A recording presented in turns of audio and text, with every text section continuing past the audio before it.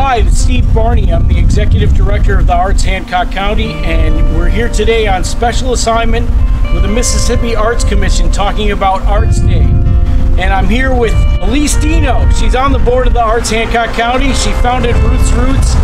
Tell us a little bit about Ruth's Roots. So Ruth's Roots started when I was the youth court judge here, and I started it because I got awarded a juvenile drug court program, and I wanted something different to do with my drug court kids. And so what started as a garden where really we could work the dirt and plant things and learn about farm to table and all those things has turned into really the biggest community spot in the county. Well, let's go inside and take a look around and see how Ruth's Roots is contributing to the community. Several libraries, free little libraries, different things. We have a food box, which is wildly popular where we keep food. Obviously, hunger insecurity is a big deal for us. We also have free seeds.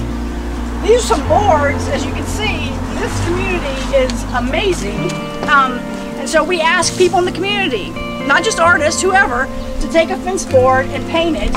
And we have gotten some amazing, incredible work. And I love the color, and I love the diversity, and I love the fact that everyone has ownership in this garden through art. This is a piece of board that was done by Andrew Switzer. We can see, like, all of this is carved out of wood. It's going to be a butterfly piece. We released last year over 1,000 monarch butterflies from this garden. And so he is putting butterfly, the whole life cycle of butterfly. We had an art contest here, and we had everyone paint different art, pick different pieces of the concrete and paint it. This is a grotto that a local artist, Yuki Northington, made. We have bunnies, we have butterflies, we have chickens. I just had to chase one not too long ago. They escaped. We obviously have all of the plants and herbs. All of these things are free for the taking. So the initial first thing I started hearing in 2021 is that we weren't going to have Mardi Gras.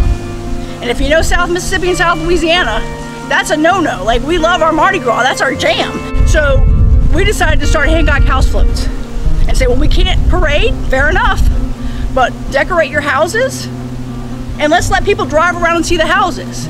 Just like when I was a kid, my mom and dad, every Christmas would put me in the car and drive me around looking at Christmas lights, and it was like magical.